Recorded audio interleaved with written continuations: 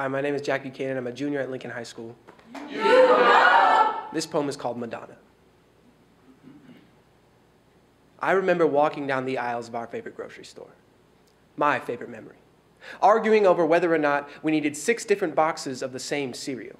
Well, in a house with 2 boys who would blow through those boxes like twisters can tear through trailers and rip through rations as we waged war against boredom with pine cone grenades and sticks for swords. We'd battle through our neighborhood.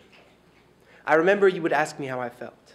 Often just to hear me talk, you liked the sound of my thoughts. You asked me where I would find sadness. In those days, it was scraped knees and splinters. I never imagined the shame that I would feel when I looked into your irises, soft green and almost gray. They drifted towards the latter, the later that you stayed with us.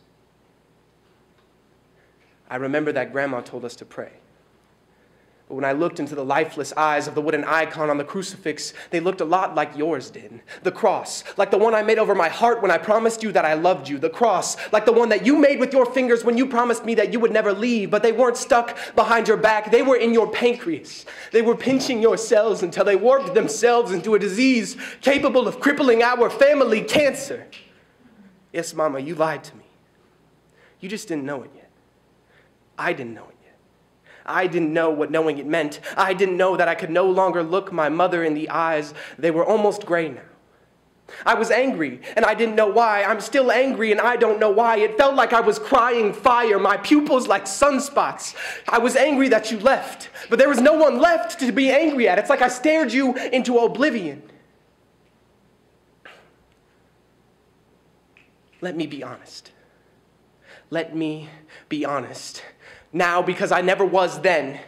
I was jealous of everyone you talked to. I wanted you to myself in the middle of the desert so I could be angry, and you would look up at the scorching sun and see your son.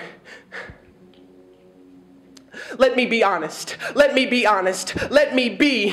Cancer appeared in your body like Judas, betrayer. Your hospice bed was your crucifix. An intravenous stigmata dripped morphine in your body. When you died, you hung your head like Jesus. So I sit there, and I stare up at my ceiling, and I see the crucifix in my door frame. It looks a lot like you. Your face fits perfectly in it. And longingly, I'll feel worthless again. I'll feel loved again. I'll feel everything and anything and nothing at 3 a.m. with cold sweats and stare downs with the ceiling. I will feel like Madonna. Yeah!